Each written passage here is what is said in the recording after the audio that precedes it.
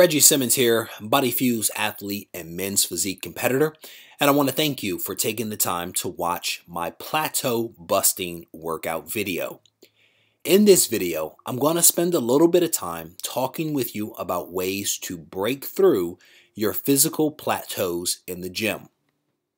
When it comes to plateaus, the question isn't if a plateau will occur, because for many people, plateaus are inevitable. The real question is, how quickly can you break out of that plateau so that you can continue along your journey to fitness?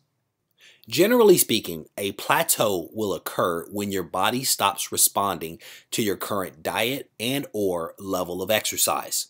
The human body is actually a wonderful machine in that it adapts to challenges that it's presented with, and it adapts relatively quickly. So it's a good idea to change your exercise routine every 6 to 8 weeks. That way you keep your body guessing, you keep it off balance, but more importantly, you keep making the gains and improvements that you want in your physique.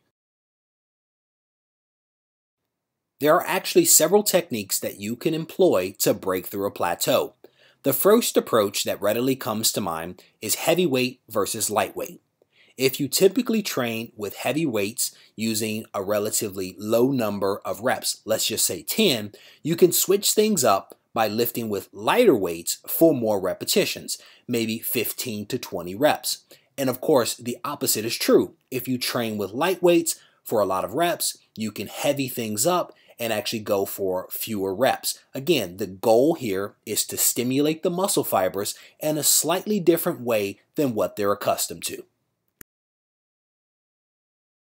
Another technique that comes to mind is slowing up your rep tempo. What I mean by that is that if you normally train with a 1-to-1 ratio, so 1 second on the positive, 1 second on the negative, you can change it to slow up the tempo to a 2-3 or even a 3-3 tempo. And what that means is that you take 3 seconds to raise the weight to its highest position and then another 3 seconds to lower it to its lowest position. This actually increases the time under tension that the muscle is placed, and again, stimulates the muscle fibers in a different way than how you typically train. Next, I want to talk a little bit about cardio, because believe it or not all cardio is the same.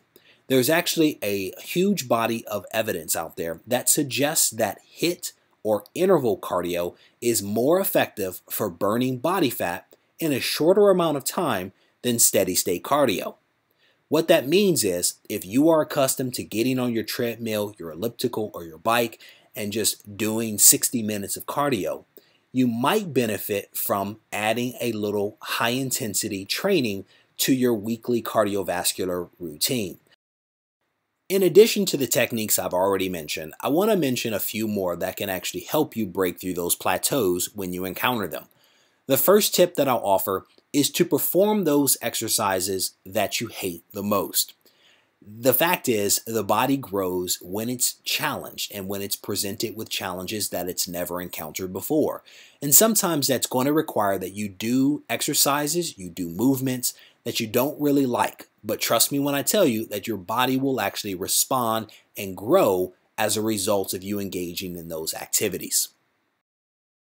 You can also try speeding up the tempo of your workout.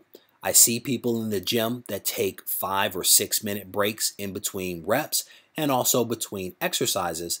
And one of the tips that I typically offer is to shorten those rest breaks to maybe 30 or 60 seconds. Another thing you can do is to change things up.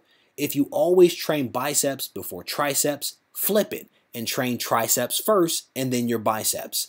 If you always train chest on Mondays and then back on Tuesday, maybe you flip it and train back on Monday and chest on Tuesday.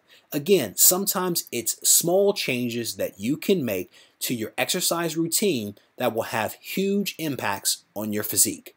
Thanks for taking the time to watch this video. I hope you enjoyed it.